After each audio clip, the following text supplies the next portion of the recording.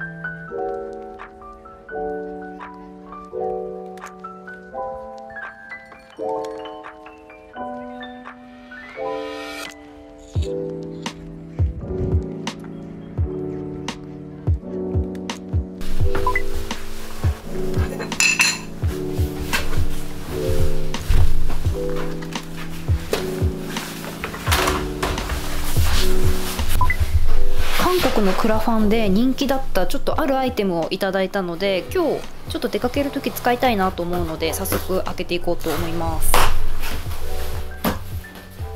オープン。じゃーん、こちら何かというとパソコンケースなんですけど、これいただいたので今日使うためにちょっと開けていっちゃおうと思います。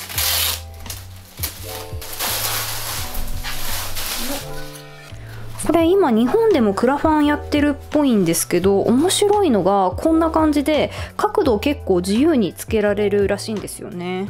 私の持ってるレノボが14インチだったので、今回は15インチのやつをいただきました。大きさちょうど良さそうですね。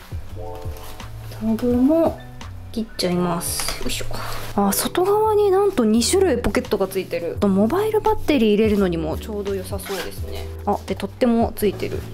で裏側はこんな感じでちょっと広めのバンドが通ってるんですけど、キャリーケースの持ち手とかにスッと挟めるようにこういう大きめのバンドがついてるみたいです。よく出張する方とかにも結構使い勝手良さそうですね。中はこんな感じで板が何枚か入っているような構造になってますね。でここにパソコンを置いてあげて、ちょっと早速使ってみたいなと思うんですが、ここを引っ張るらしいんですよ。よいしょ。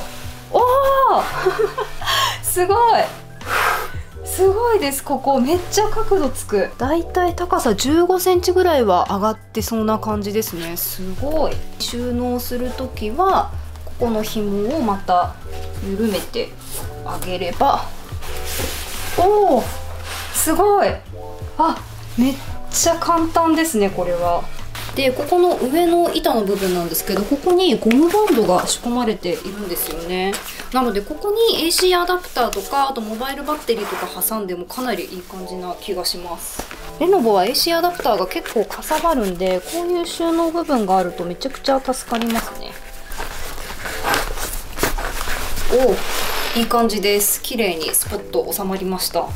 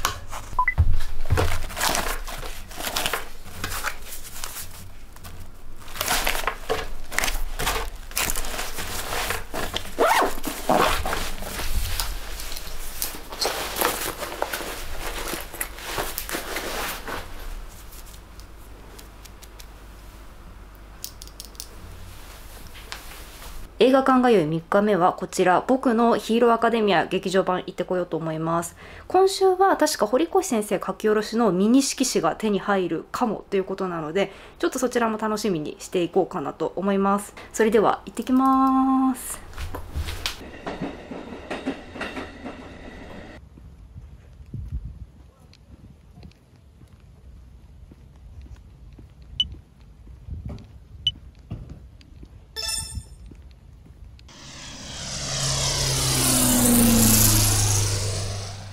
じゃーん。今ちょうど映画から帰ってきたんですが、限定色紙無事ゲットできました。中身はちょっと限定ものということでお見せできないんですが、後で一人でこっそり楽しみたいと思います。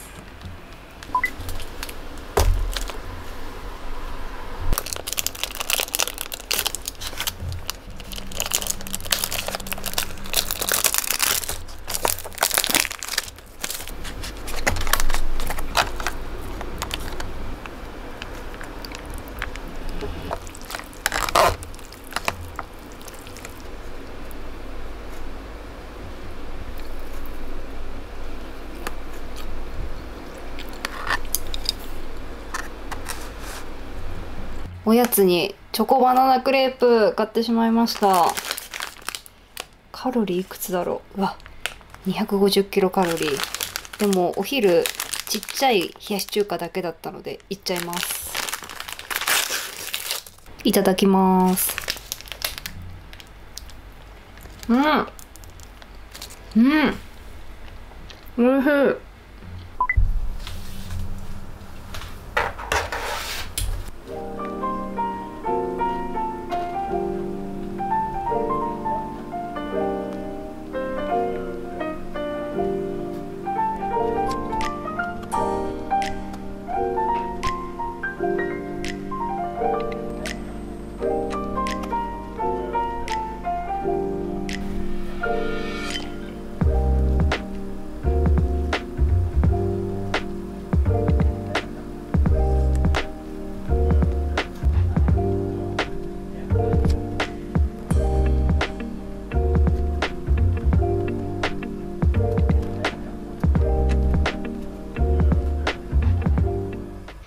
現在夜21時を回ったところなんですが、ポッドキャストの編集も無事終わって、アップデートも終わって、で告知も終わったので、もう私はあとはこのフェイトグランドオーダーの水着イベントをたっぷり楽しんで今日を終えたいと思います。それでは皆さん、カリブ海でお会いしましょう。